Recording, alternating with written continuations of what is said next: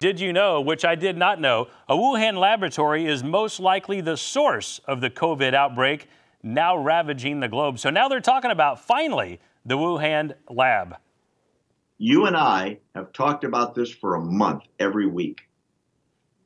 What people don't realize is the official Chinese story is BS. Quote me, please. It's a lie. They have said repeatedly in thousands of press releases that have been parroted by the WHO, the World Health Organization, which is nothing more than Chinese Communist Party propaganda, that the virus came from a bat sold at the live market in Wuhan. Well, that's a lie for two reasons. Number one, bats don't have COVID. Two, there are no bats sold at that market.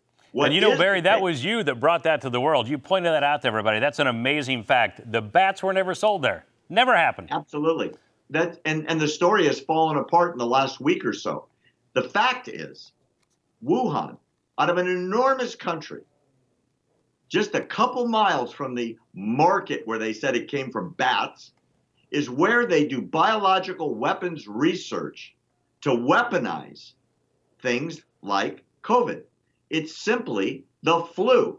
However, genetically altered, it becomes resistant to normal immune systems. It becomes highly communicable. It becomes deadly and probably escaped from the lab. The president has now said there's extensive research that says that's probably true, which is why countries and states are suing the Chinese government for, get this, not millions, not billions, trillions.